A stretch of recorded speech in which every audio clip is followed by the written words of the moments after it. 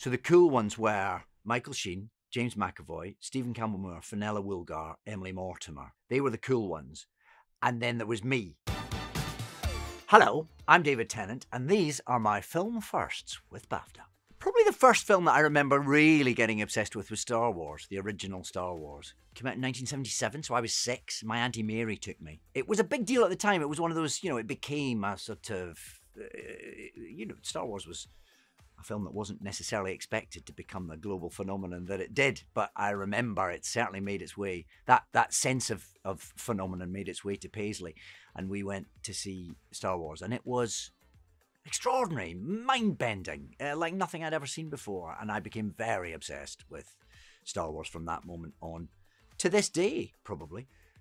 I do remember, I don't know how old I was, but I remember seeing The Evil Dead, the first The Evil Dead, on a sort of possibly even a slightly bootlegged VHS somewhere at a friend's house, thinking this is really cool. We're really watching forbidden fruit here, and having nightmares for weeks. The bit where one of the zombies stabs someone in the leg with a pencil, I think that's the thing that really haunted me for some reason. The first film I remember going to the cinema to watch would be The Land That Time Forgot, starring Doug McClure. Would have been the mid-70s. I would have been 5, maybe 6 years old, and we were on holiday in Millport in the Isle of Cumbrae, and we went to the cinema that they had there, and I was transfixed. I mean, it may not be a film that has particularly punched through the mists of time, but I remember it very clearly. They go through a sort of underground tunnel in a sort of submarine thing, and they end up in this the land that time forgot. The clues in the title, and they encounter dinosaurs. It's basically Jurassic Park without quite the budget. When I saw the film again in slightly older years, I realised the dinosaurs were actual lizards with bits stuck on them, filmed in close-up. But listen, it worked for me when I was 5. I'd recommend it. My first performance, it was probably in primary school. It was the Town Mouse and the Country Mouse. I played the Country Mouse, and there were 4 performances over a week. No, there were 3 performances and a dress rehearsal over the week. I was in the B cast, so we did the dress rehearsal and the second night. But the chap who was playing the Country Mouse in, let's call it the A cast, got sick. So I ended up doing the dress rehearsal and all 3 nights. It felt like a door opened that day, and I ran through it. First time I met Russell T Davies must have been probably the read-through for Casanova, which was a series he wrote. That would have been 2004, I think we made that. It was a lengthy audition process, but I didn't meet him at any of those moments. I think it was probably when we read through the scripts for the first time. I imagine. I don't know. If he was even there for that, I can't remember. Russell, do you remember? My first ever audition. I don't know if I do remember my first ever audition, actually. I remember lots of terrible auditions.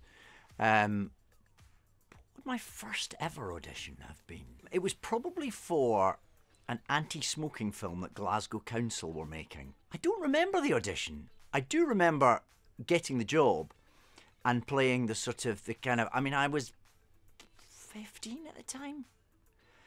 Maybe 16, and I played the sort of the bad kid who was smoking behind the bike sheds and trying to enlist others into his terrible ways. I'd never smoked a cigarette in my life, and I spent the day trying to avoid having to light it. And if you were able to track down this piece of film, you will see that despite extolling the virtues of smoking to the other characters in the film, I never actually did it myself. I've always had a mastery over props. That was my first time on a set, yeah. And it was playing the bad kid. I wish I could remember his name. I do remember he wore a black denim jacket, which I managed to take home with me. I think I was invited to, and wore for years after. It was about the coolest piece of clothing I have ever owned. And that includes this jumper, so that's saying something. First film that made me want to act? I don't know. I don't remember a particularly vivid singular experience when I was young, watching a movie that made me think, oh, that's what I want to do.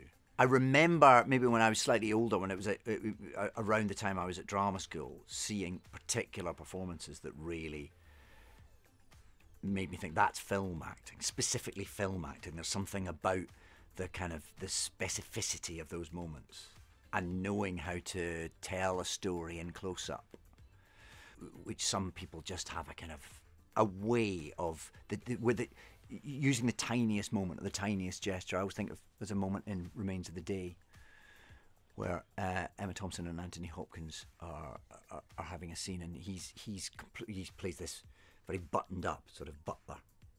It's a magnificent performance because he does virtually nothing throughout the whole film, and yet you understand every single moment that he's living through, or the layers of complexity, the layers of self-consciousness, the layers of professionalism, all bound into this extraordinary performance. There's a moment where he just lets Emma Thompson in by releasing his grip on a book. It tells you so much about that character and about where he is in that moment in time and all the sort of torture that he's going through, and it's done with the tiniest of gestures. Moments like that, when you see those moments on film, it's transporting. It tells you, it gives you an access to that particular human being's experience that's so unique and thrilling. First time I was recognised by... the first time I got recognised for being in something, I do remember very vividly, was in Crouch End in London, and I was in a show called Taking Over the Asylum, which was a BBC drama, back somewhere in the early 90s, and there was a road closed, and myself and this bloke realised that to get into Crouch End we had to sort of go through this over this sort of bridge bit, and we sort of together clambered over this thing that we probably weren't meant to clamber over, and halfway around he turned to me and went, "You Campbell Bain," which was the name of that character on Taking Over the Sun. And that was the first time I remember. It was quite peculiar and quite not alarming, but I do remember thinking, this is very peculiar, that I'm having this very everyday, very rather pragmatic domestic experience, and this man was watching me on the telly last night. It was a bit of an out-of-body experience. I don't know how interesting that story is, but it's just come back to me in a rush.